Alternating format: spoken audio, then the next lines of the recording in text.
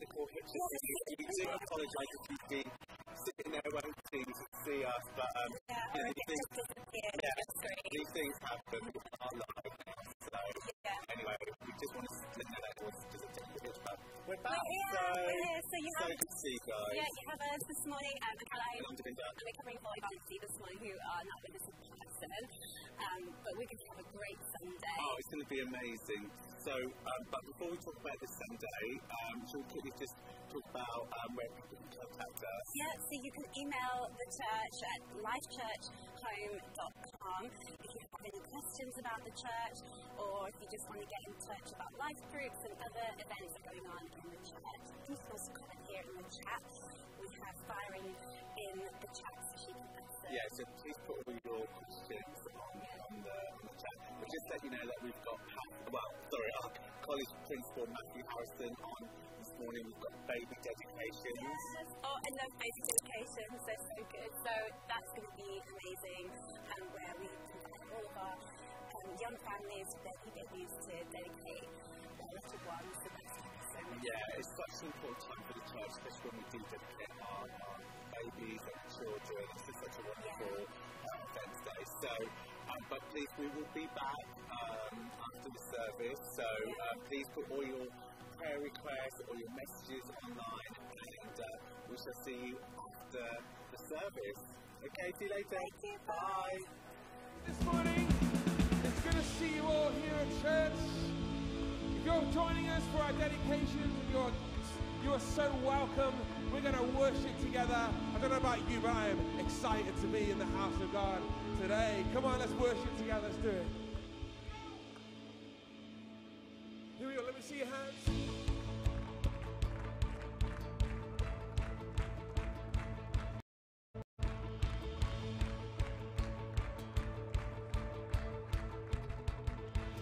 Who can say the word for creation? Who can form a body from the dust? Who can calm the waves of every ocean? For there is only one, and He's my God. Who can turn our mourning into dancing? Who can turn our sorrows into joy? For who can part a sea and save the nation? 'Cause there is only one, and He's my God.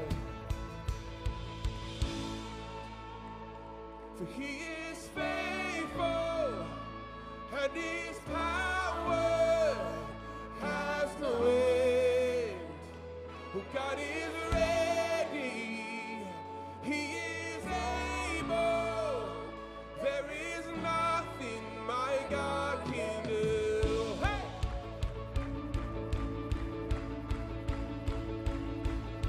For who can use a boy to slay a giant? For who can make the wildest dreams come true? For who can shut the lie of every lion? For there is only one, and He's my God. For there is only one, and He's my God. For God is mighty, oh, He is faithful, and in His power. For God is ready, He is able. There is nothing my God can do. For there is nothing my God can do. Right, I need your help this morning. You ready to get your singing voices on? Here we go, let me show you. For nothing is impossible. You sing. Oh, my God, there's nothing you can do. For nothing is too hard for you. You say. Oh, my God, no mountain you can move. Oh, nothing is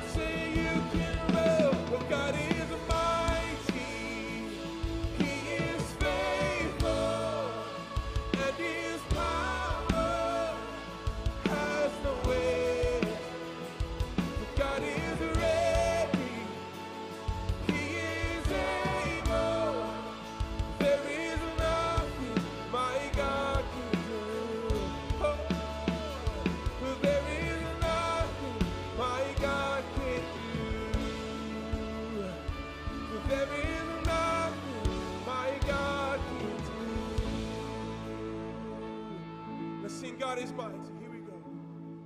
For God is mighty. He is faithful. And his power has no end. For God is ready. He is able. There is nothing that my God can do. There is nothing that my God can do. Oh, hallelujah, worthy Jesus. Oh,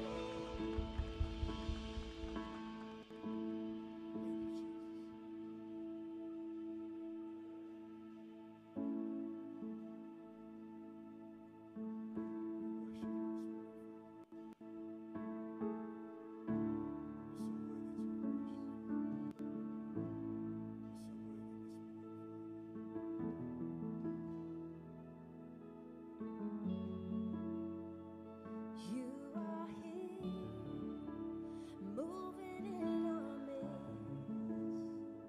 I worship you. I worship you. You are here. You're working in this place. I worship you. I worship you. Sing, you are here. You are here. Moving in our midst, I worship you, I worship you, you are here, you're working in this place, yes you are, I worship you, 'cause you're the way maker, miracle worker, promise keeper, light in the darkness, my God, that is who you are. Jesus, you're the way maker, miracle worker, promise keeper, light in the darkness, my God, that is who you are. Sing, you are here, and you're touching every heart. I worship you, Jesus. I worship you. You are here, and you're healing every heart. I worship you, yes I do. I worship you, 'cause he's the way maker. Miracle worker, promise keeper, light in the darkness, my God, that is who you are. You are the way maker, miracle worker, promise keeper, light in the darkness, my God, that is who you are. Let's tell it. That is who you are. That is who you are. That is who you are. That is who you are. That is who you are. and that is who You are. that is who you are. That is who you are. It might be a little early in the morning for this, but if you're a visitor this morning, you're thinking, who is this Jesus that's the Waymaker? I want to say he's not just for people who's in the club. He's for you as well, right? So even if this is your first time hearing about Jesus, he's a Waymaker for you this morning. You can call on his name. You can start that journey right now. If you need something from Jesus this morning, just sing along with us. Even when I don't see it, you're working. Even when I can't feel it, you're working. You never stop working. You never stop working. Even when I don't see it, you're working. And even when I can't feel it, you're working. You never stop working. You never stop. Come on, sing it out.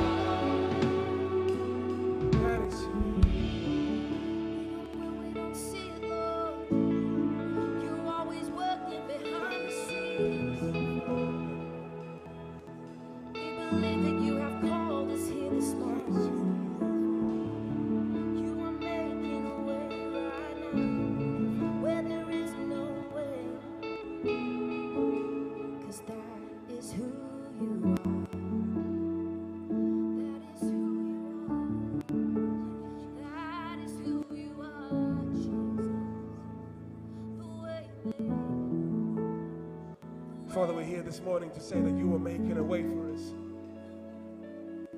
Even though we don't feel like it, even though we may not see it, Father, we believe it that you have gone ahead, that you're making a way, as your word says, in the wasteland.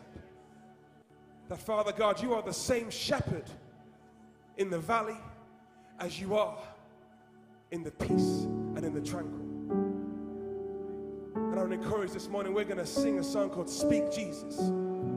And the truth is, this morning, I believe that if you want to see a change in your situation, you need to begin to speak the name of Jesus over it. There is power in the name of Jesus, not just singing songs and words, but some of you need to open up your mouth this morning and say, Jesus over my situation, Jesus over my family, Jesus over my finances, Jesus over my situation, in the name of Jesus. We're going to sing it out. Here we go.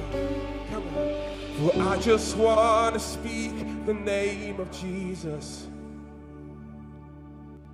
over every heart and every mind.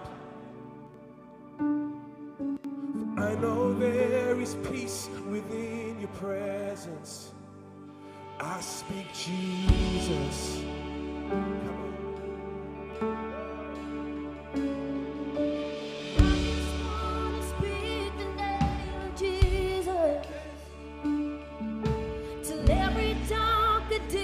Starts to break, declaring there is hope and there is freedom. I speak Jesus, 'cause your name is power, your name is power, your name is healing, your name is life. So break every stronghold, shine through the shadows, burn like a fire.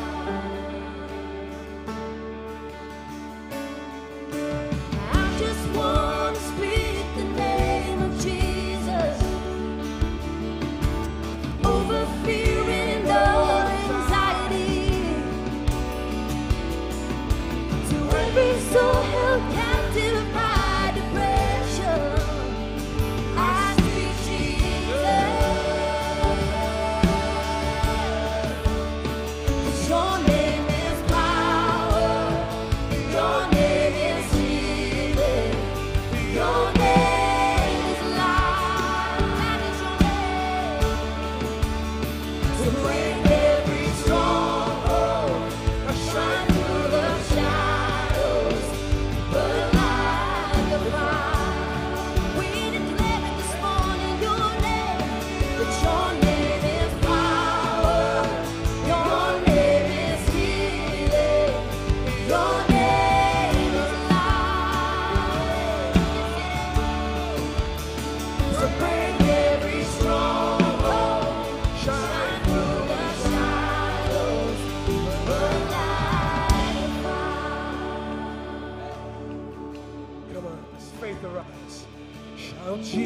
on the mountain. Oh, Jesus in the streets. Jesus in the darkness over every enemy. Oh, Jesus for my family. I speak the holy name, Jesus. Oh, shout Jesus. Oh, shout Jesus from the mountains. Oh, Jesus in the streets. Oh, Jesus in the darkness over every enemy. Oh, Jesus for my family. I speak the holy name. Oh, Jesus. Shout Jesus. Oh, shout Jesus from the mountains. Oh, Jesus in the streets.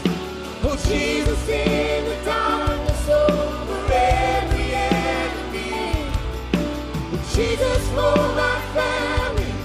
I speak the holy name of Jesus. Your name is power. Your name is power. Your name is healing. Your name is life. You break every stronghold. Break every stronghold. Shine through the shadows. Burn like a fire.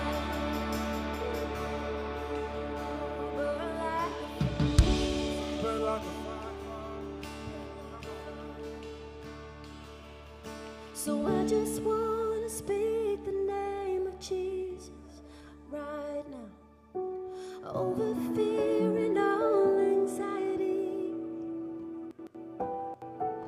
To every soul held captive by depression, I speak Jesus. Shout Jesus. Oh, shout Jesus from the mountains. Oh, Jesus in the streets. Oh, Jesus in the darkness over every enemy. Oh, Jesus for my family. I speak the holy name of Jesus. Jesus from the mountains. Oh, shout Jesus from the mountains.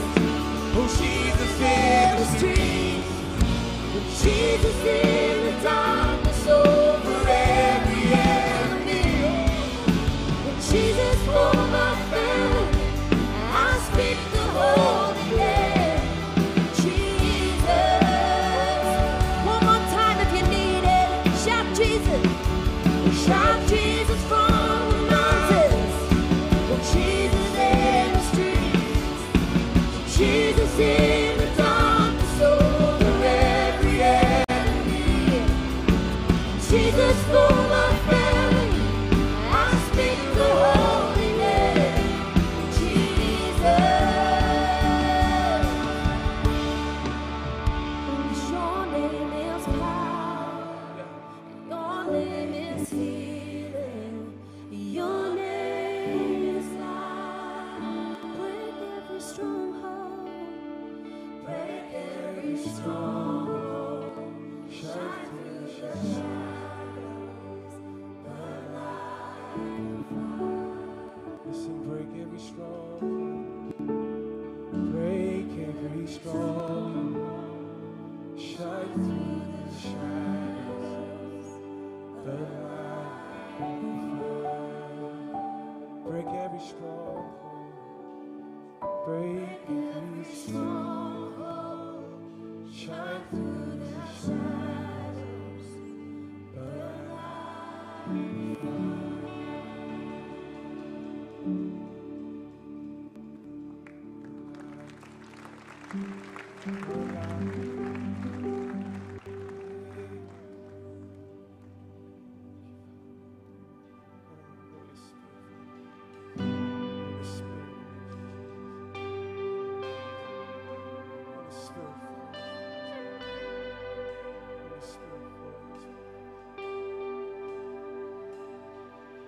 Spirit of the living God,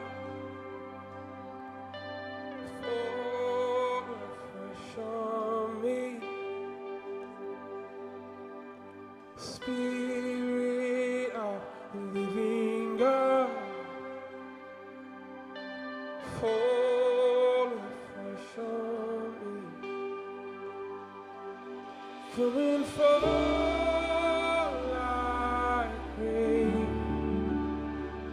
Spirit burn like a fire deep within. Come and breathe again. Renew every fiber of my being. I wanna be near you, oh Spirit of the living God. Come on, we make it a prayer this morning. Hope to be like you, Father. Come on, let's sing with me. Here we go. Oh Spirit of the living God, fall afresh on me. Oh, Spirit of the living God, fall afresh on. Come and fall. Oh, come and fall like rain. Oh, Spirit burn like a fire deep within. Oh, come and breathe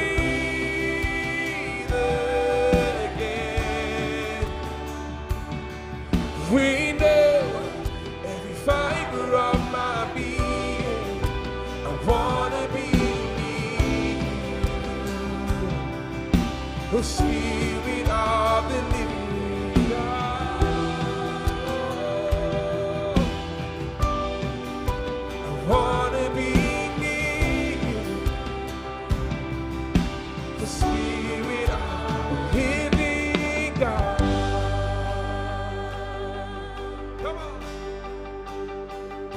Oh, fresh anointing, hearts on fire, oh, filled with wonder, you're struck with power, breath of heaven, oh, Holy Spirit, oh, fall on us, and fall on us, fresh anointing, oh, fresh anointing. Oh, hearts on fire and filled with wonder, who struck with power, breath of heaven, and Holy Spirit, who fall on us.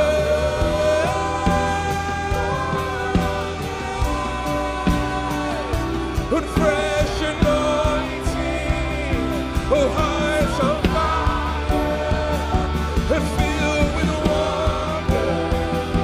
struck with power, the breath of heaven, and Holy Spirit, who fall on us, who fall on us, who come and fall like rain, who Spirit burn like fire deep within. Come and breathe again. Renew every fiber of my being. Wanna be near you, the Spirit of the living God. Oh, wanna be near you, the Spirit of the living God. Oh, to be like you, Father. Oh, to be close to you, Father. Let your will be done, let your kingdom come in our lives. Holy Spirit, oh, come like a rushing wind, come like a flood, come like the fire, Father. We need more of you, Jesus. We need more of you, Father. We need more of you, Jesus. We need more of you, Jesus.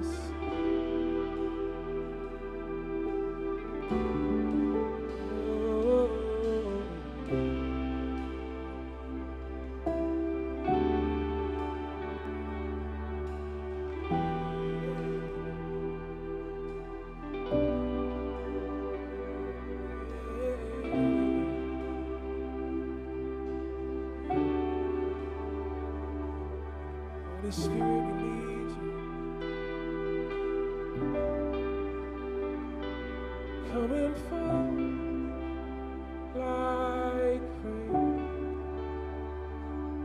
Spirit, burn like a fire deep within you.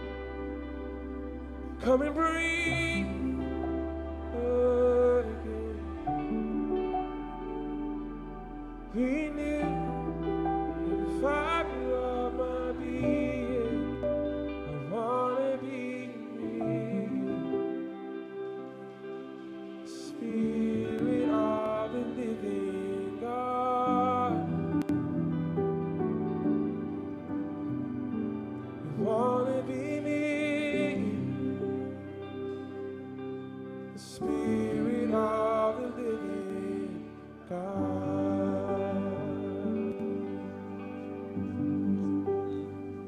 Oh, thank you, God. Thank you. Amen. It's so good to be reminded of the power of the Holy Spirit.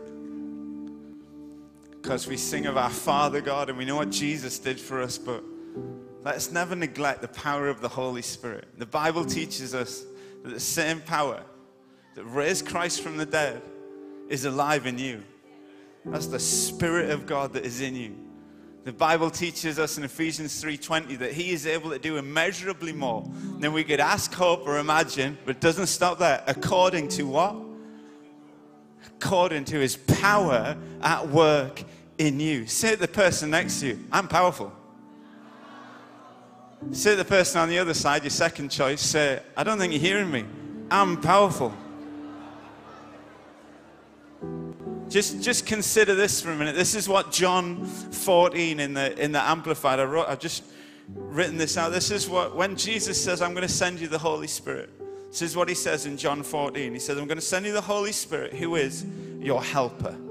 Does anybody need help today? He's your comforter.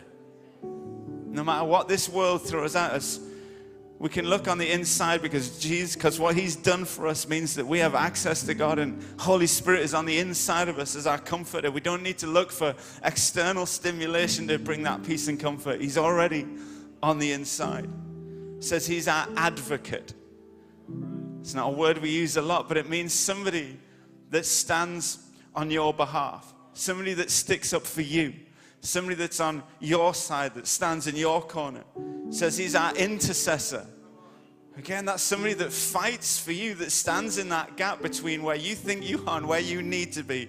And the Holy Spirit says, don't you worry, I'll stand in here for you. It says He's our counselor. He guides, He gives wisdom, shares His hope. And then it finally says He's our strengthener. Oh yeah, we receive that today. So whatever we're facing, we're just going to pray together now as a family church. Whatever it is that you're facing, I want you to get a fresh revelation that you have a part to play in those answers. Because His Spirit is at work in you. And some of you are asking God for things, but actually the work that God is going to do is actually a work inside of you. It's not actually changing the situation. It's something He's going to do inside of you this morning.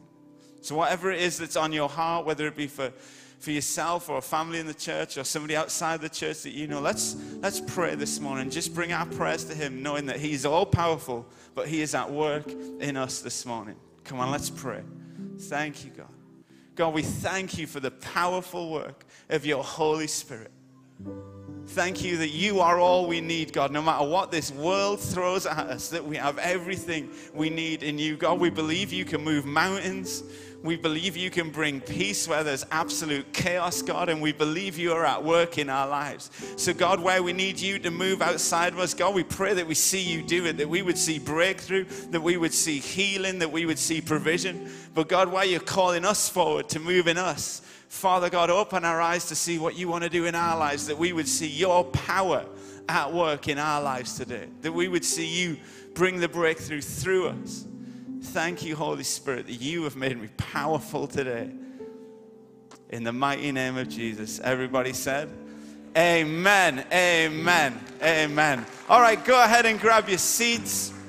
I'm going to invite Shirley up to join us. Come on up, babe.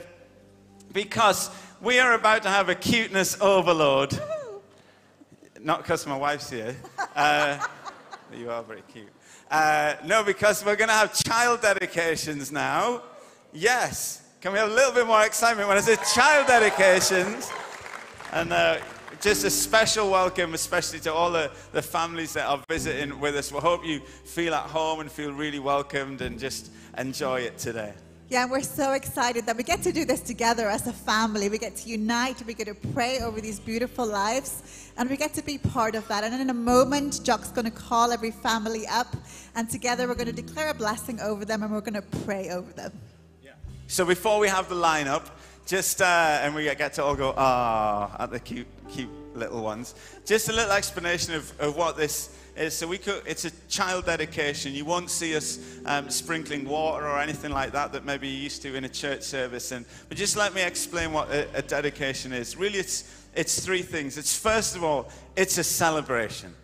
It's giving thanks to God for what He has done, for the miracle that these kids are. Some of these kids represent, to be honest, really long journeys of hoping and praying and believing.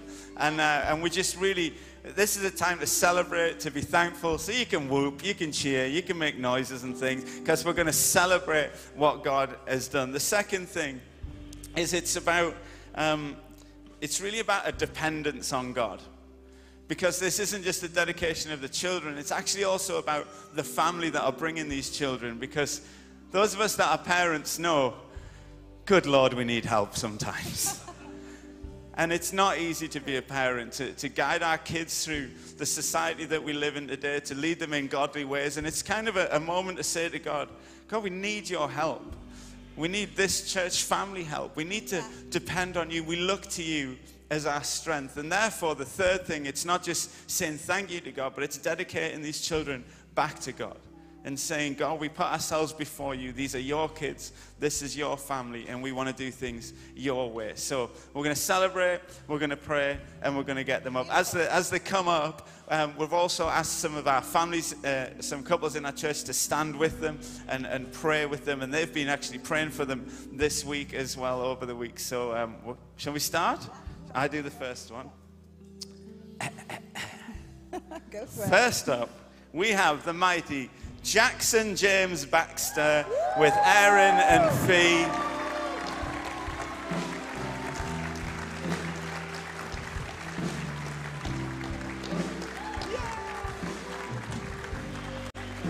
Next we have baby Noemi Douglas, parents Andrea and Ivan coming up. Woo.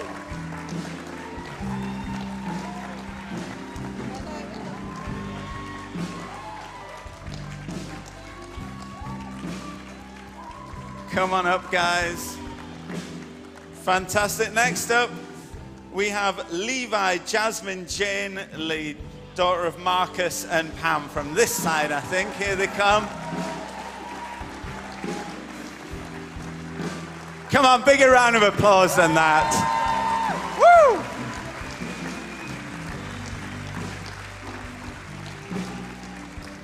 Next we have baby Taya Lucille Peterson, daughter of Taryn and Devon.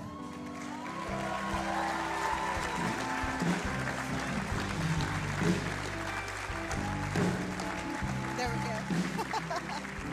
go. Next up, we have Nancy Mary Ellis, and with Stephen and Tamara. Where are they? There they are.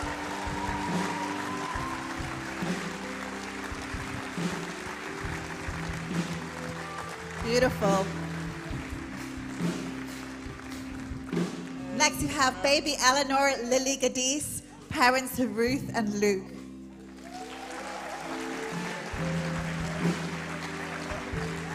Oh, beautiful.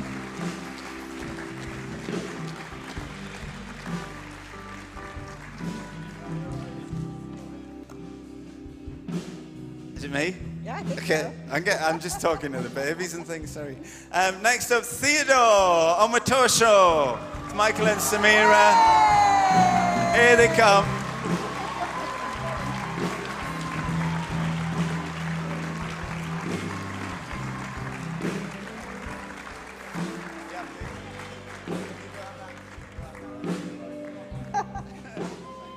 Come on through. Come on to this. And then last but Yeah. not least, we have SCIO with Lanre and Toulouse. Come on up, guys.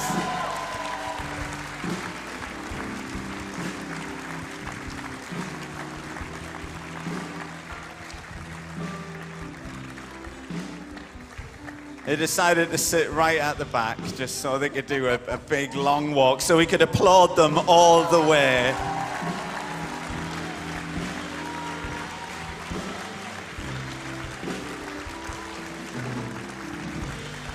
Brilliant. What an amazing crew. And just before we, woo!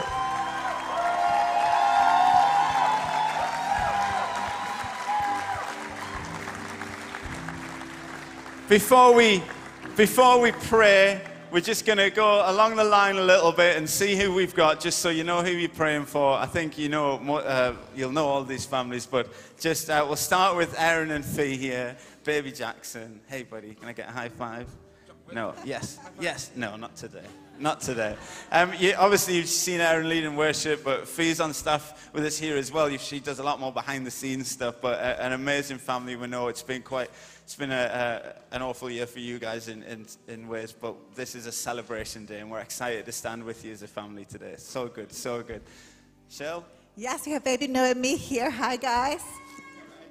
Parents, as you know, Andreas and Ivan, you've been here with us you're part of the family, aren't you? You came here as college students, stayed through, and we're so delighted to be able to see your second baby here. Amazing. And can we wave? Because I think there's like a family from Portugal watching. Is that right? Yeah. Hi. Amazing. We've got Marcus and Pammy. Marcus, how long have you been in the church, brother? 30 years or something ridiculous. 30 years. That's amazing considering you're only 28. So brilliant. We're so delighted for you. We know this has been quite a journey for you guys, and so we're delighted that we get to stand here and celebrate with you today. Got baby Taya here. Parents Taryn and Devon's actually, I don't know if you know him, but he is known as the African Warrior. Does the dart tournament, and he's away at the moment. But we couldn't hold off any longer, could we?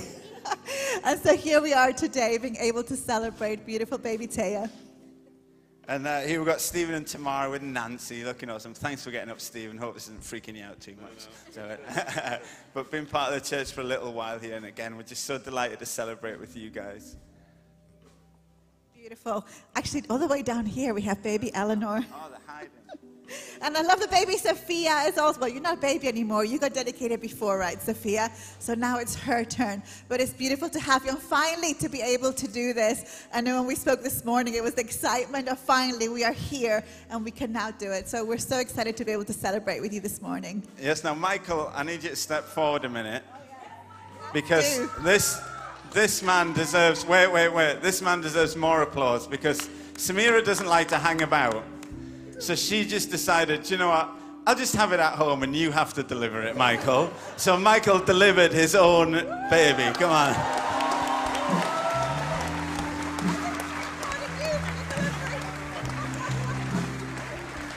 We should applaud Samira more, though, shouldn't we, really? Brilliant. And then I'm going to go all the way down this end. There's a lot of you today. I'm going to go all the way down this end to this amazing family. Don't they look awesome? Don't they look best? Definitely win best dressed prize. And this is Izzy Ayo, who's a little champion. And Tolu, I'm just going to ask you just to share a few words just to encourage the church in your journey. Praise the Lord.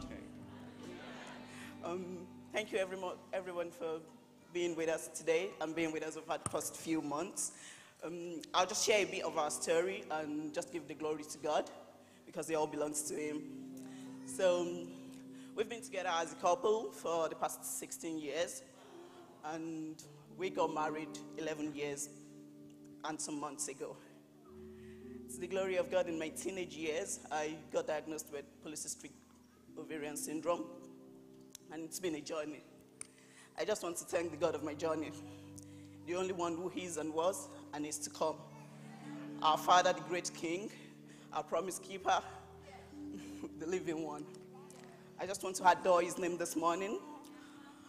I'll just share a bit of, a couple of you know us in the church. We've been in this church for the past 8 years thereabout. And I just want to thank the pastoral team. So in our journey, we were trying to, increase the family and populate the earth, subdue it, like the Father told us to. And because of that, we realized there was an impediment because of the polycystic ovaries and all of that. I thank God for this awesome man of God, for his faithfulness and God's faithfulness in him. So we started the journey, the NHS, the tests, all of that. And God was with us. He stood by us. He was our strength, our guide, our helper. I'd like to read a verse of the Bible for us at this point. In case you don't know this God, please know him. In the words of God in Romans chapter 8, verse 34. Sorry guys. That's all right, I did that. Sorry, verse 32. He said, since he did not spare even his own son, but gave him up for us all, won't he also give us everything else? When the Bible says everything else, it means everything else. So for him to have given us his son, he will give us anything we need, we ask, or we so desire. So we asked God for a baby. Every time there was a prayer call, I would come out. My husband would come out. Sometimes I would just feel like I wouldn't come. On one of those days in 2019, I could remember specifically, there was an altar call for prayers. And I just felt like I don't want to go out anymore. It's been ages, and at that point, we had had 2 unsuccessful pregnancies. So I was sat right there. One of the ladies praying for us was Helen, I could remember vividly. She had a baby with her. I just looked at her and sat back. All of a sudden, she opened her eyes and looked at me across, and then she waved, she beckoned. Then she came to meet me and said, what is it? What do you need? I said, I've been asking God for babies. Then I burst into tears. And she said, God will do it. I know he will. And then she prayed with me, and that was that, and we went. Some months later, after another cycle of IVF, we were pregnant. We were ecstatic. We were joyous. It was unbelievable. That was at the end of 2019. Then we had to move.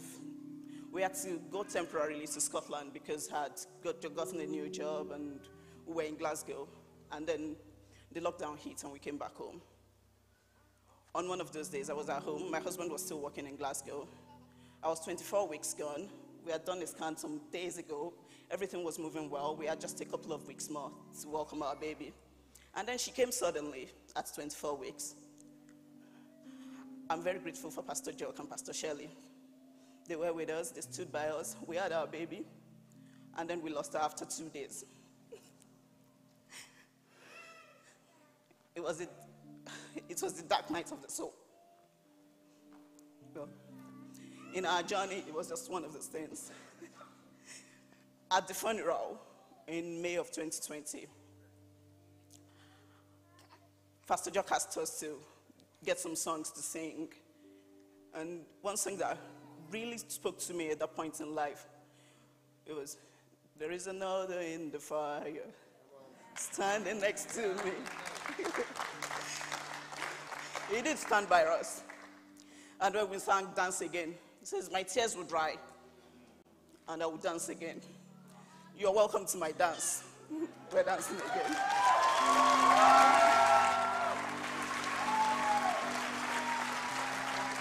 Wow.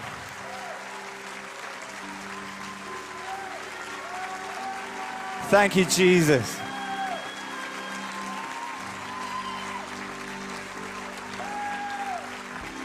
Wow.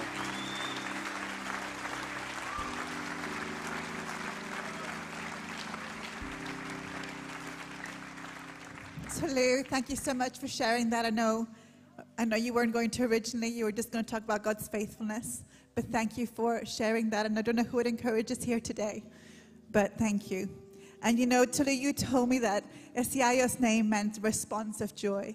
And actually, you made me start thinking about what do all these names represented here mean. And so I had a little look at all the names here. And I know parents, you probably know this already. But represented here, we have grace, God's gift, delight, divine, God's divineness, harmony, joy, These were all the names that were the meaning of the names of what the babies that were coming here today. And what I realized was that all these names were speaking of hope. All these names speak of a hope that we have in God. For some, it was hope deferred. For some, it was the hope of what we carried for 9 months. For some, it's the hope of the now. For some, it's like the hope of the future and all that is to come. But I know that their timing, when they were born at a time where the world has struggled, with hope and joy, God's timing is perfect. And I so believe that they are born for such a time as this. And there's a reason that Jeremiah 29 says that I know the plans that I have for you, plans to prosper you, not to harm you. And what else? To give you a hope and a future. Because there is no better future than one that is attached to hope. So I am really believing that these babies today are carriers of that hope, that deep sense of confidence and security that my God is able to do all things. And I really pray that these babies are ones that will carry hope as a light in the darkness, that they will carry hope as carriers of his peace, that they will carry hope in the possibility of what is in the future, that they would carry hope, that they would embrace the unknown and just know that God is with them. And so that is my prayer for you all today, that you would know them as hope. And I just want to pray as we are going to, we're going to go and pray? Okay. We're going to go and pray in a second. But parents, I just wanted to leave you with this verse from Romans 15. May the God of hope fill you with all joy and peace as you trust in him, so that you may overflow with hope by the power of the Holy Spirit. You are not alone. You have the Holy Spirit with you. And I so believe that this is an overflow of his hope and his joy for you. Amen. Amen. Amen. Let's continue to pray. I'm going to invite Pastor Steve, who's back there somewhere. Let's all pray. Oh my, church is growing, everyone. All these beautiful families and parents are going to need the support of all of us. Yeah. I was thinking as we were in the worship that when a tree grows, the strength of a tree is its roots. But one tree can fall over, can't it? But when the roots are intertwined in the community of the family of God, then together we can help parent. I want to be an adopted parent to many of you, all right? We need more babysitters. We need more grandparents. We need more youth pastors, kids workers, because we have to raise a generation. And so I want to invite you, if you're a friend or family, maybe you've not done this before, but just stretch out your hand if you're comfortable. If not, we're just going to pray on our heart so that you can join your faith with mom and dad up here over these beautiful children. Jesus, we thank you that there are no accidents of birth. Only your divine design. And each one of these handcrafted, tailor-made, precious children we give to you, oh God. We dedicate them to you. And as we do that, Lord Jesus, we would ask, according to your word, that you would send angels to watch over them. Angels from heaven, but also angels in this community. Angels in this house to be moms and dads and extra aunts and uncles and grandparents to help these children grow up to become mighty oak trees in your presence, oh God. Yes. Let hope manifest joy, manifest faith, manifest, and all the other elements you have destined these children to become. Let them grow in your house strong, Lord Jesus. And when mom and dad or parents struggle at times with sleepless nights or with questions that we don't know the answers to, oh God, we thank you that you know the future before it was ever written for these amazing children. And so we dedicate them into your precious hands, God. And we are fully expectant for incredible things to come from the life of every single child. Amen. Amen. Can you welcome these children into our church family this morning? Come on, give them your best shout, because this really is incredible. Fantastic. Okay, moms and dads, you can just take your kids off now. So good. So good. Ah, brilliant. Wasn't that great? So good to do as a family of God. And as Steve said, we've all got a responsibility now. It takes a village to raise a child, they say. Well, turn the person next to you. Give them a quick smile. There you go. we're gonna press on into the Word now. And for those of you that don't know, we've been doing a series called Seek First, and we're going to carry that series on. It's really about how we take steps to discover God's best, and we've been doing that since the start of the year. And we're now going to get into the Word and invite the amazing Matt Harrison, who is our Bible College principal, up to share the Word. So come on, let's give him a big welcome. Good morning. Good morning, everybody. What an amazing moment that is, and it's always such a blessing to be able to be part of, thank you, Noah, to be able to be part of these moments where we can pray over not just the future of the church, but the church of today. You know, these kids, we're not waiting for them to grow into something. We are raising them together, and it's always such an honor that we get to be a part of that, the family of God at work. Now, as Jock said, we are in our series Seek First, and we've been looking at some amazing principles of what it actually means as a church family together, as a Christian today in this modern world that we live in, with all the things that are going on and all the chaos around us. What does it actually mean to be seeking God? What does it mean when we put Him first, and how can we practically go about doing that? So if you were here last week, you'll know that we spoke about fasting. And Shirley James did an amazing message on fasting on that. And we fasted as a church on Wednesday. Now, if you did not fast, please don't feel like I've got to sink into the ground and hide away from everybody. I learned to fast. I practiced fasting on that Wednesday. I didn't learn it, but I practiced it because I hadn't done it in a while. And I found the best way for me to fast is between meals and snacks. I thought to myself, that's a great way to fast. Between my morning meal, my morning snack, then lunch. I'm just joking. You can go back and listen to what Shirley said, proper theology on that. But today, we're going to be talking about community. And to start us off, I want to share you a little story. And the story comes from a question that I want in your mind as we are working through this subject in the time that we have. Have you ever found yourself in a place, either physically or relationally? Maybe you might feel a little bit like this morning. Sometimes we can, where you look around you and you go, how did I end up here? How did I end up in this place? How did I end up in this position? Now, when I was young, growing up, many, many years ago, my family, we were very blessed that we had family friends who had a house in a game reserve. I grew up in a part of the world where there's all kinds of places you can go to be in nature and be with animals. And we would go frequently in school holidays, whole big groups of us, different families, to this particular house in a game reserve called Kubieni. Now, Kubieni is a place that is renowned for their rhinos, all right? They had these incredible population of rhinos. Not a lot of them, but the ones that they had were pretty spectacular. There was one particular female rhino whose name was Longhorn. That was her name, right? And you can probably guess why she had that name. She had a very long horn. Rhinos have these horns. And then there was a male rhino whose name was Big Daddy. And Big Daddy was called Big Daddy because he was the Big Daddy. And Longhorn and Big Daddy, in one particular year, kind of got together and nature did its thing. And Longhorn had this calf, and the calf actually grew up to be this another spectacular. He had a horn that outgrew Longhorn's horn.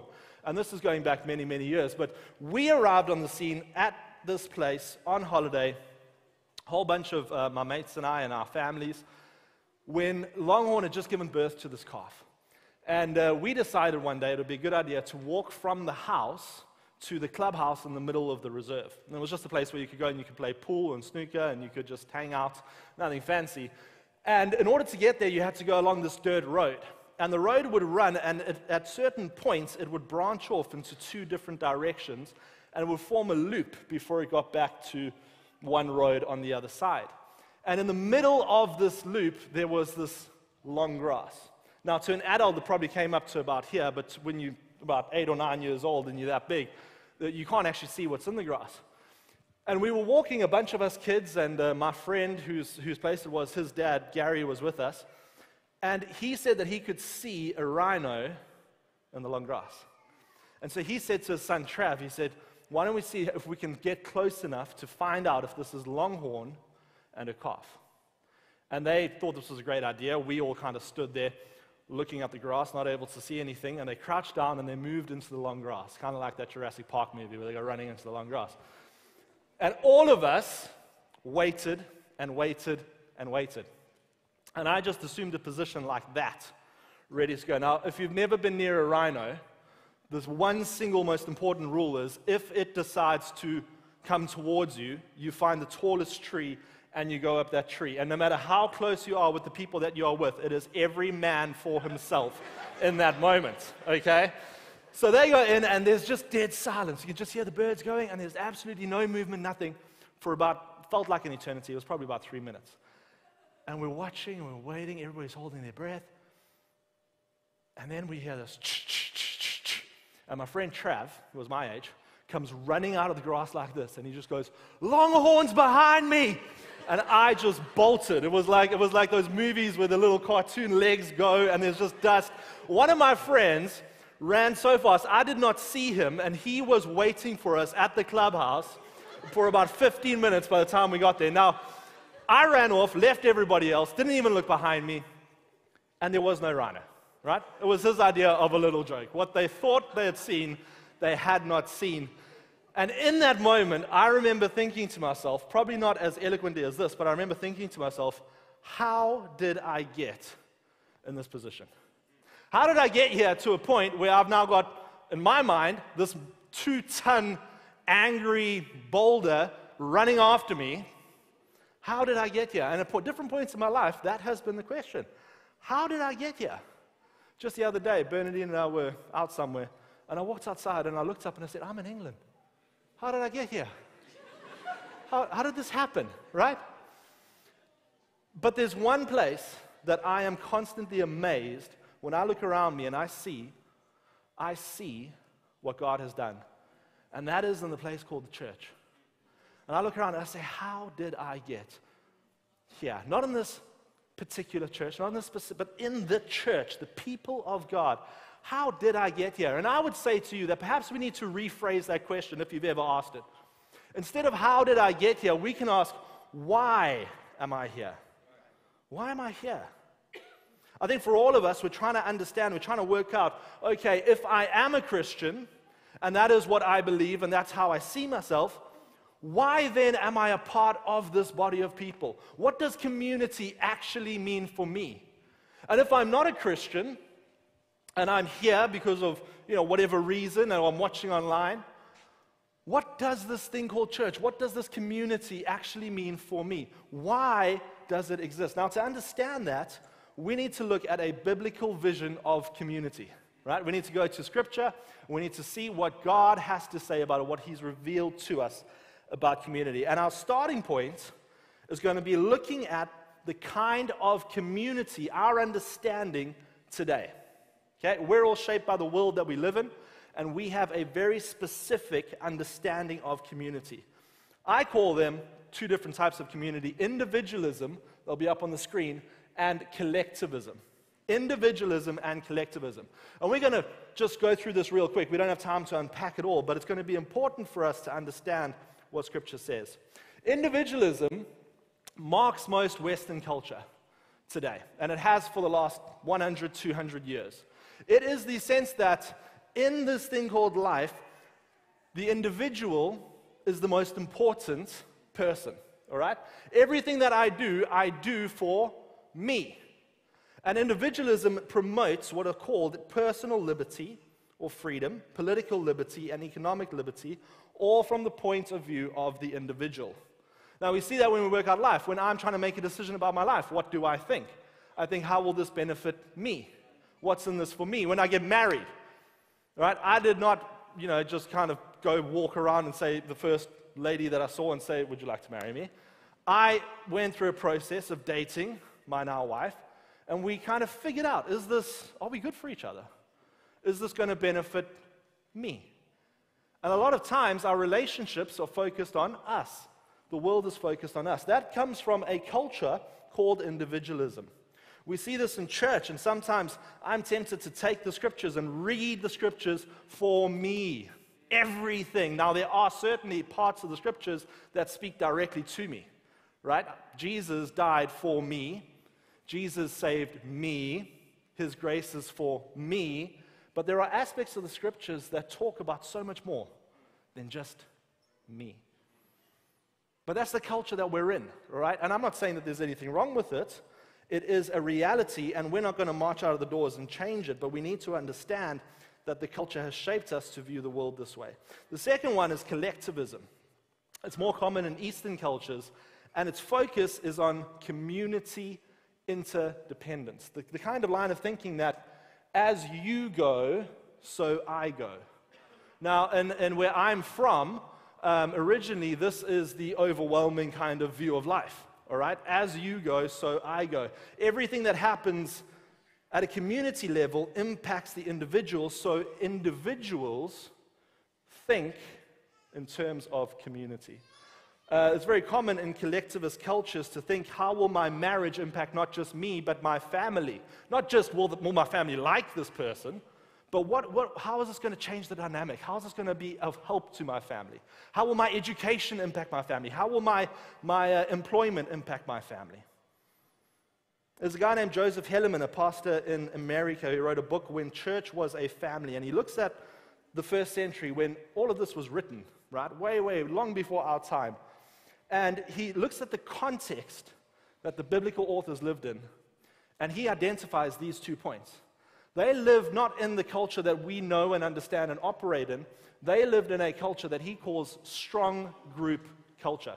So when we're reading scripture and we're asking questions about community, we need to understand that the Bible is speaking from a point of view of what will benefit the group, not just the individual. Right? You with me so far? Everybody turn to the person next to you and say, I'm in. I got it. Right. So to understand this biblical view of community, we got to understand the cultural view. And we can go into this for the next hour and a half. I don't know if you've got to be anywhere, but I'm kidding. No, we're not going to do that. But I just want this thought in your head. In the strong group view, the most important relationship is the relationship of those whom you share blood with. Parents, brothers, sisters. Okay? Today, my most important relationship is to the person I'm married to. Right? And I can find scriptures that support that, and there is nothing in and of itself wrong with that. But in the time of the authors of scripture, of our Bibles, your allegiance was to your family. And those were the people who came first in every decision. Now, that's slightly different to how we think about family today, right? So, we got to take all of that context, and what I'm going to do in the time that we have, I'm going to give you 3 points with that context in mind that's going to help us understand how the Bible frames community. All right? You up for the journey? Amazing. All right, let's go. Here are my 3 points. If you're taking notes, you can write these down, and we're going to spend a little bit of time on each one. The first point is this: Ubuntu theology. Ubuntu theology. The second point is this: community is reconciliation. Community is reconciliation. And the third point is reconciliation produces responsibility. All right, reconciliation produces responsibility. So first point, Ubuntu theology. So in South Africa, where I'm from, strong group culture is called Ubuntu. Okay, now if you work in the software world, you might have come across Ubuntu softwares or something like that. It's not that. It is a collective kind of understanding as to how we treat one another. Throughout Africa, it is called something different, but the most basic definition I can give you is that I am because we are. Right? I am because we are. Not I am because I choose to be. I am because we are. And Archbishop Desmond Tutu, who recently passed away but had a tremendous impact on really the world, proposed what he called an Ubuntu theology. He based it on Genesis chapter 1:26, where the scripture says that God, creating mankind, human beings, said, let us make man in our image. And the Archer's kind of thinking was, if we are all created in the image of God, we share an equality before God. God accepts and loves us each the same. And he asked the question, if God loves us like that, what does that mean in how we relate to one another? How should I treat you, my neighbor, my friend, my family, if I understand the common identity that we share? He also considered Paul, who wrote in Galatians chapter 3, verse 28, that in Christ there is neither Jew nor Gentile, slave nor free, male nor female. This idea that how the world categorizes us does not influence the family of God.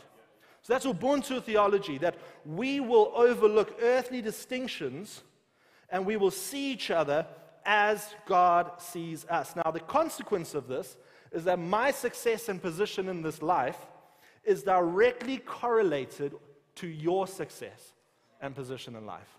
I do not get successful, whatever we mean by that, because I put myself first. I get successful when I come alongside you and we build something together. When I invest in you, there's an investment in me. This is one of the reasons that in our history of South African history, we didn't experience a violent revolution. It was because, one of the reasons, that the movements involved in the fight against apartheid saw the perpetrators as people who needed to be freed from the prison that they had trapped themselves in. And Ubuntu was, we're not just going to free ourselves. We need you to understand that what you are doing is not how you have been called to live. And Archbishop Tutu led that charge, and he led it so well. The community of God at work. That was the church bringing about change. Now, one of the things that comes into this is that if we talk about community, we need to understand kingdom. And again, we can go for hours talking about the kingdom, but I want you to understand the emphasis. When we speak of community, we're talking about a kingdom community, the kingdom of God.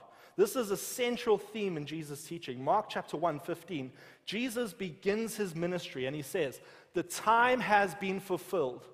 The kingdom of God is here. Repent and believe the good news." And then he goes out and he invites people from every background to come and be a part of the kingdom that God is establishing. Paul does the same thing. Paul also has a worldview. And he sees the preaching and the teaching of the gospel, the church, as being the vehicle through which we call the world to come and join what God has inaugurated in Christ. And in the kingdom, Paul says, we find new life. He actually calls us new creations. We find new values, where Paul teaches that we actually become people who value the things of heaven, not this world. And we find a new community, where Paul speaks about how we come together. And so to be followers of Christ, if you're a Christian, it's simply to be a kingdom person. We're called to be people of the kingdom and to have allegiance to that kingdom. Right, that's Ubuntu theology and the kingdom. Let's talk about community and reconciliation. For Paul, we see, Paul, by the way, wrote most of the New Testament, and whenever we speak about how church should operate, it's Paul that we go to. We see that biblical community is reconciliation. What is reconciliation? Reconciliation is how we have entered the kingdom of God. Reconciliation is that God has made it possible and done all of the hard work for me, a sinner, right? Somebody who shouldn't be here, to be made right with him. That is not just me going and saying, I'm sorry, God. It changes the whole way that I live and relate to him, and it changes how he relates to me. And there's this kind of give and take in the relationship. Reconciliation is all about relationship. And then, from Paul's point of view, once we've been reconciled to God, we live to reconcile with each other. 2 Corinthians 5:18, Paul calls it the ministry of reconciliation. That we carry this message and we are reconciling people to God through Christ. So reconciliation is community. The example that Paul gives us is a wonderful little book in your New Testament called Philemon. Okay, everybody say Philemon? It's not Philemon. Okay, Philemon. Okay, I am something of a nerd, so those things are important to me. But I can say it. Okay, so Philemon. We'll call him Philemon. Now, Philemon was a church leader. He was probably in a city called Colossae. Right, the letter to Colossians was written to his church. And the church met in his home, and they probably included his whole household. So Philemon is a wealthy Roman, either by birth or by citizenship. And that means that he's got some status. He's somebody important. And as this Roman, he had in his household slaves because that was the status that he held. Now, we need to understand a little bit, and again, we can go into this, but we don't have time today. Roman society was built on slavery. And throughout the empire, this was a very common way to live.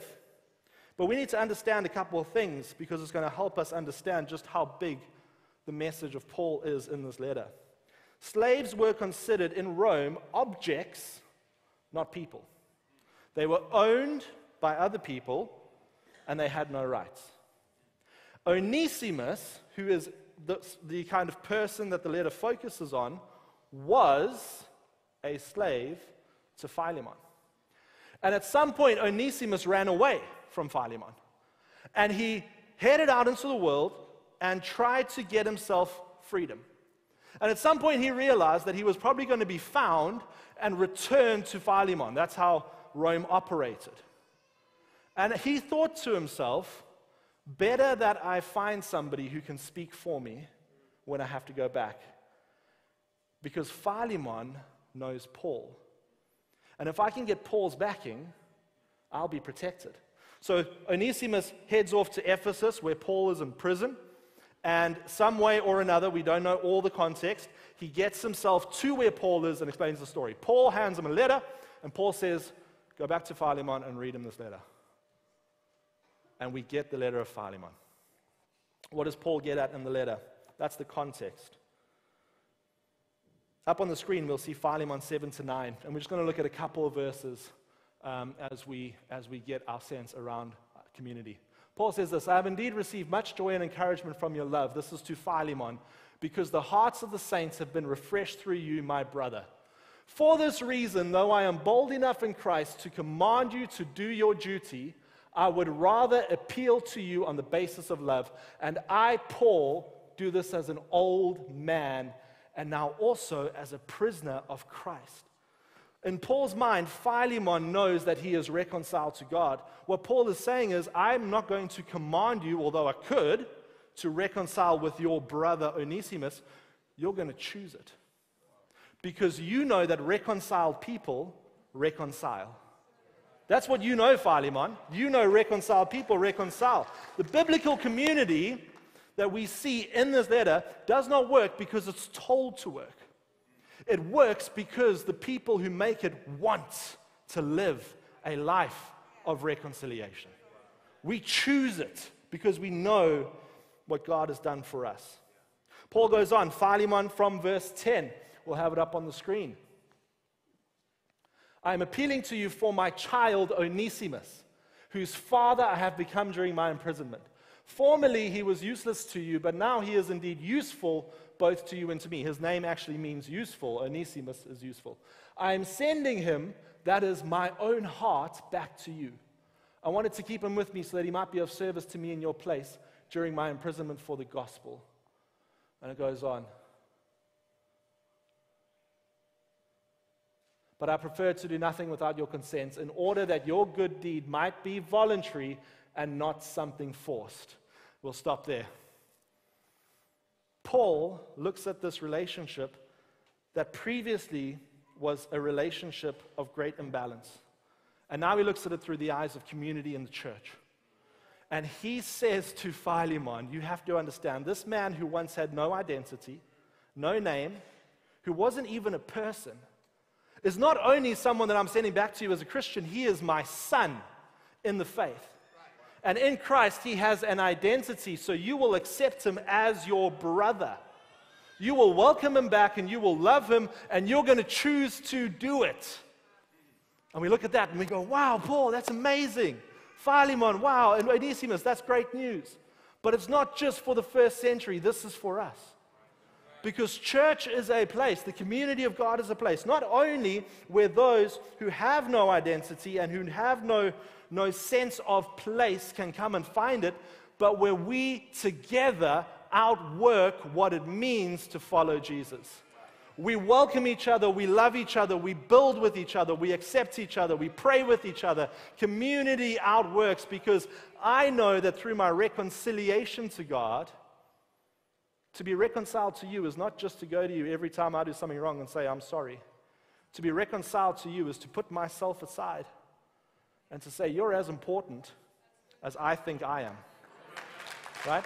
I'll be honest with you, I think I'm pretty important sometimes. You know, I think I'm pretty important sometimes. But I have to remind myself, no, that's not kingdom community. You are a person as valued and loved by God as I am.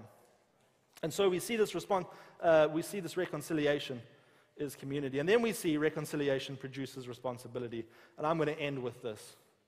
We notice that Paul leaves Philemon to make the choice.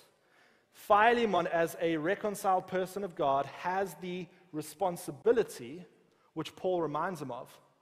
But then Philemon has to choose to do it. And just like that, we all of us are in a position, if we are followers of Christ, where we have a responsibility because we're reconciled to God, to step into that relationship with each other, to be a part and engage with the community. The message of Philemon is for us as much as it was for that church. Our individualistic culture can tell us that it is the church, whatever that means, who must program and create and engineer this thing called community. That's not how Paul sees the church. Paul sees the church as people. People coming together and living kingdom values. He says that it is every individual who is reconciled to God, who then reconciles with brothers and sisters and live out that reconciliation, who bring about the kingdom of heaven. That looks like people who have nothing else in common being present in each other's lives daily. It looks like the rich and the poor serving one another joyfully. It looks like the famous and the unknown making space to be known by each other. In other words, it looks like Acts chapter 2, where we're told in verse 44 that the believers met daily. They shared everything that they had with one another, and they built each other before they built themselves. You and I are a part of that same community. And today, we need it more than ever. The world is not going to be a place in which people who have no identity, no knowledge of who God has made them to be, where they can find that. No political system, no ideology will bring people together in love like the kingdom of God does. This is the only place where I can truly say, I belong, not because of me, but because of Him. You belong with me, and we're building this thing together. I want you to succeed. I want you to know more of Jesus. I want you to work out your gifts. I'm not threatened by you. In fact, when you get better, I get better. And that is kingdom at work. So the challenge for us is this. If you are somebody who's been a Christian for a long time, you're pursuing Acts chapter 2 church, keep on pursuing it. But we're going to find it in that kind of thinking and living. And if you are somebody who's brand new to the faith and you're going, what have I gotten myself into? Give it a try. Because this way of living is what changes the world. It brings hope, it brings life, it brings joy. And it only looks like the kingdom when I take responsibility to live this reconciled life with you. So that's really a brief summary of community. There's so much more that we can have a look at. But I hope that you will go from here, not just waiting to come back next week, but wanting to invest in the people that God has also reconciled, because He has brought you for a purpose to this place. He's put you in this community to do something that only you can do. Turn to the person next to you and say, I love you. Right, well, be careful how you say it. I mean, let's just make sure it's like agape love, right? College things, you know. And why don't we pray together? Heavenly Father, thank you for the work that you have done to make us right with you. Thank you for giving us a community of kingdom people, a community of people through whom we can not only live our lives, but through whom we can flourish and prosper as we build this thing called church together. Thank you that you have redeemed us, that you have saved us, and help us to see the people that you've put around us through the same eyes that you see them. Help us to love as you have loved us. Help us to be kind as you are kind to us. Help us to forgive as you have forgiven us. And in doing so, may we see this world begin to transform through your church, your people, our family. Thank you in Jesus' name. Amen. Amen. Amen.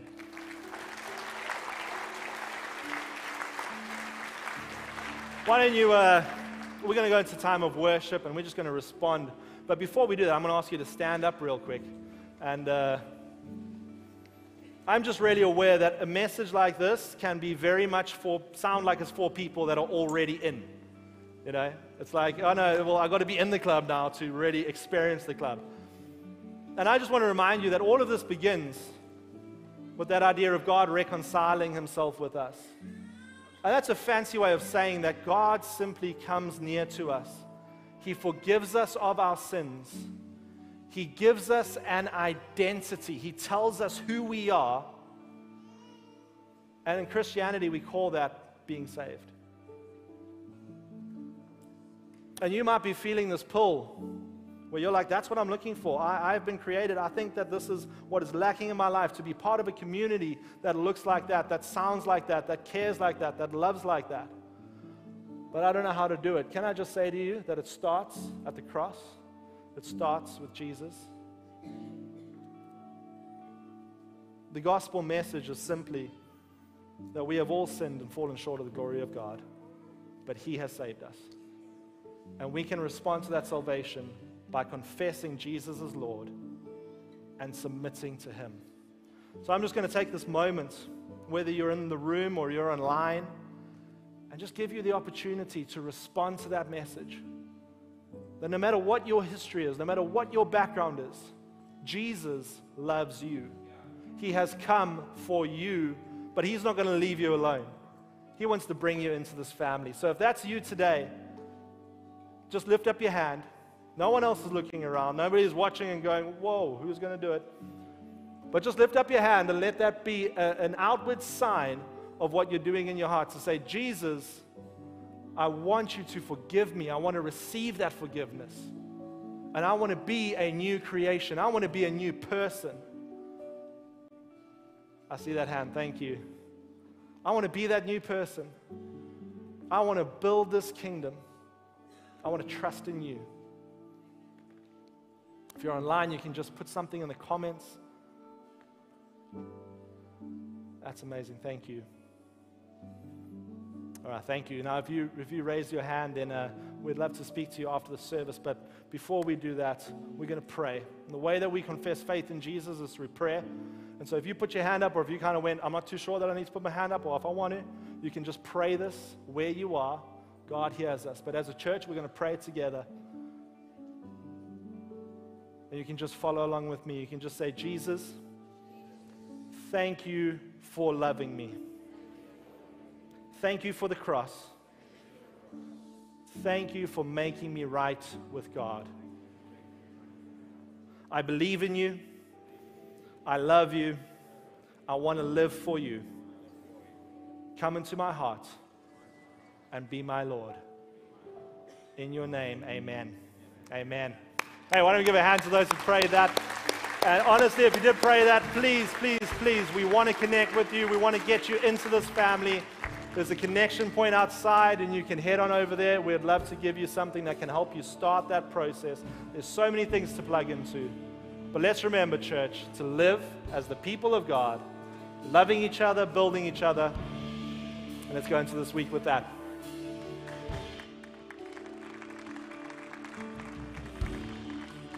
Come and to reconcile the lost, to redeem the whole creation. You did not despise the cross, for even in your suffering you saw to the other side, knowing this was our salvation. Jesus, for our sake you died. Sing praise the Father. Praise the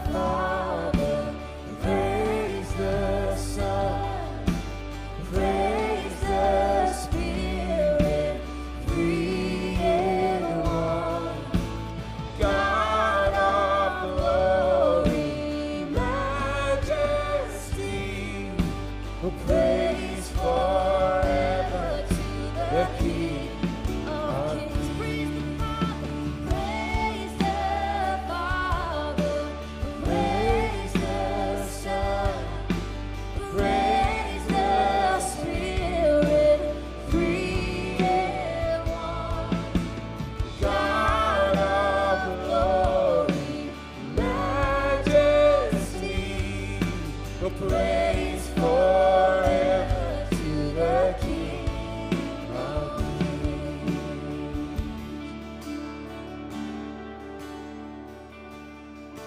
Kings. Come.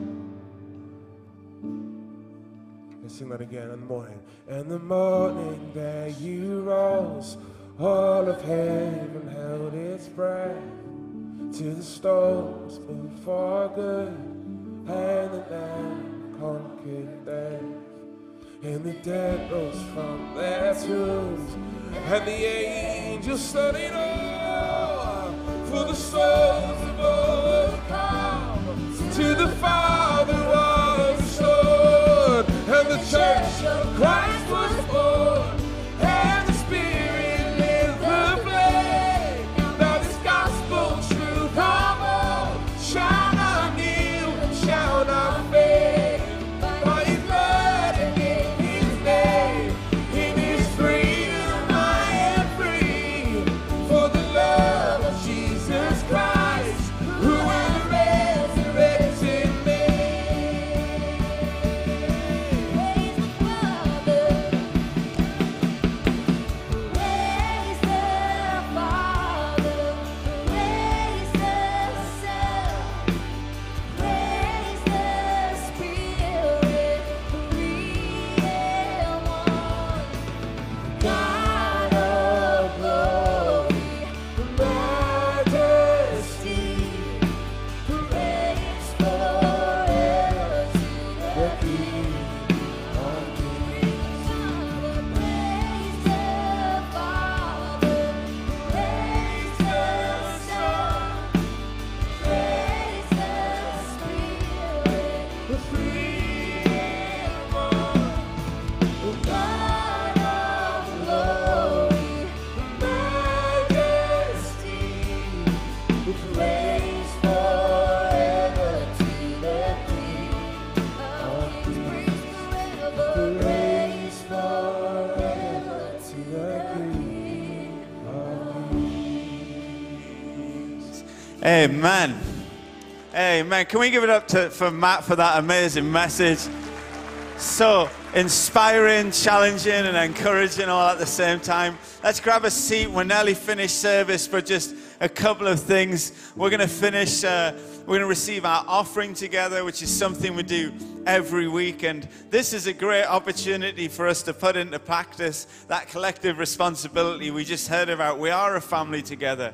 And we can do so much because of what you do through your giving, church, and what we do together as a family. We are still continuing to feed people. You know, we did the feeding program over Christmas. We're still continuing every week, week in, week out, to work with the refugee charities in our city, to work with the local school in our city, to work with other shelters and accommodation for people that really need it. Still doing that all across our city. And we're able to do that because of your continued giving and all the other things we're able to do. So there's different ways to give on the screen. There is an envelope on your seat. If you want to give by card, you can put your details on there and fill it out that way. So I'll give you a minute just to prepare your giving, and the team will have the containers that are going to come past, and we'll do that together. Thank you, church, for your continued commitment to your giving. It's amazing. You're an amazing church. Okay, two final things to let you know about. The first one is this Wednesday. Everybody say this Wednesday. This Wednesday, we have a soul night. Really want to encourage you. I know I said this last week and we've put it on social media, but it's going to be we believe, a really significant meeting together. I don't say that lightly. We really believe that this Wednesday, we want to share some news and some updates with you as a church family as we get together that are significant for our journey as a church together. So please, if you can prioritize to be there, get sitters if you can, if you need babysitters, do whatever it takes to try and be here on Wednesday. We don't say that lightly. We know it's an extra commitment during the week, but really believe it's going to be an important time together for us as a church family. Have we got that? Brilliant. And then the second thing is this. Growth Track is starting after this service on week 1. If you don't know what Growth Track is the best way in this church to get connected in. It's the best way to find your fit in this church family that Matt has just spoken about. Maybe you are new. Maybe you've been coming for months. Maybe you joined online and now you're joining us in person. Growth Track is the best way for you to come and meet some people, meet people in our teams, find out about the church, how to get connected, and who we are as a family. That is going to start straight after the service upstairs through there. Brilliant. That's it. What a great day we've had. All the families of the kids that are getting dedicated. You've tables out there.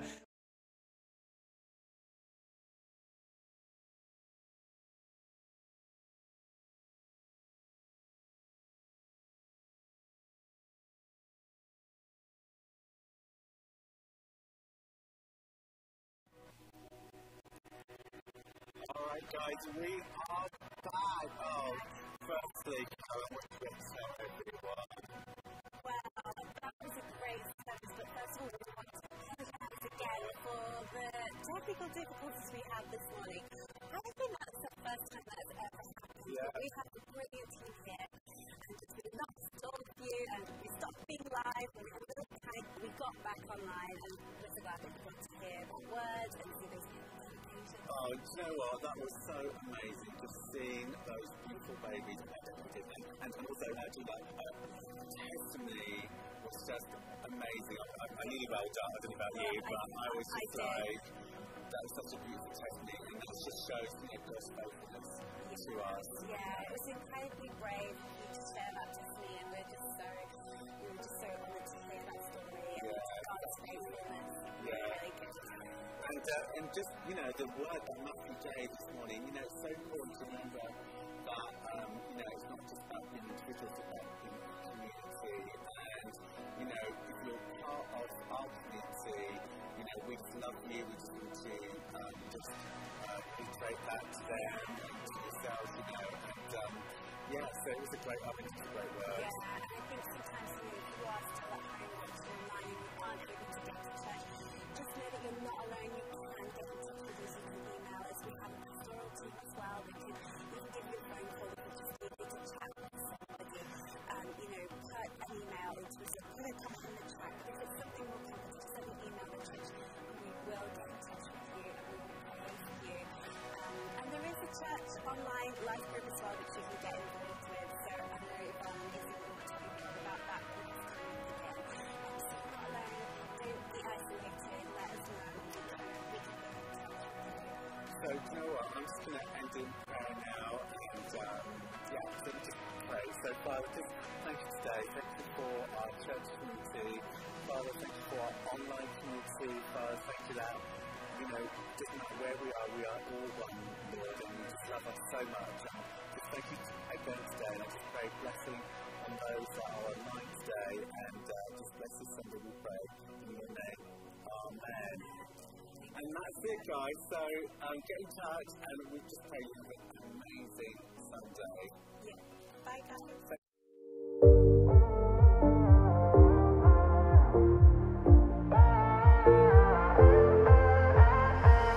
Got a feeling deep inside my soul. Nothing in this world comes close.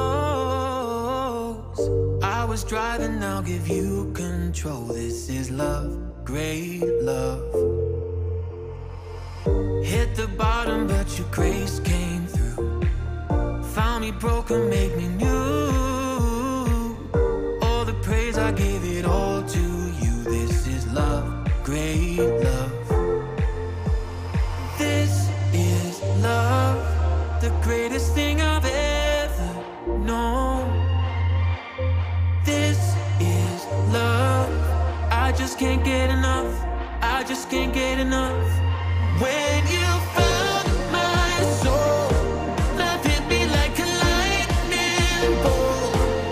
Jesus, you're my all. I just can't get enough. I just can't get enough. This is love.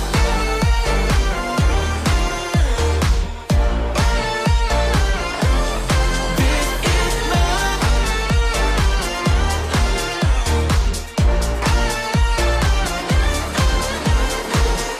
New direction set inside my veins.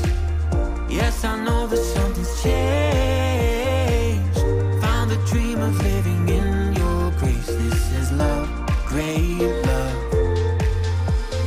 This is love, the greatest thing I've ever known.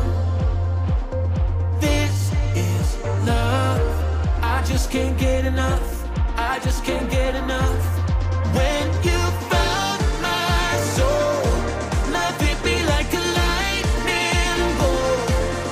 Jesus, you're my all. I just can't get enough, I just can't get enough. This is love.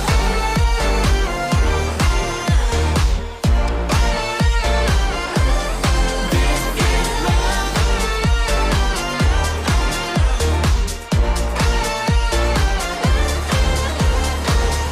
This is better than the trends that fade. Oh, the hype won't last in any way. In everything I'll follow you instead. This is love, great love. There's nothing like, there's nothing like, there's nothing like your love. There's nothing like, there's nothing like, there's nothing like your love. There's nothing like, there's nothing like, there's nothing like your love. There's nothing like, there's nothing like, there's nothing like your love.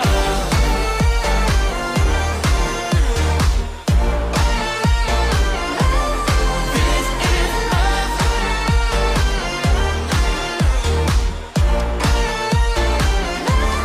When you found my soul, love hit me like a lightning bolt. Jesus, you're my all. I just can't get enough, I just can't get enough. This is love.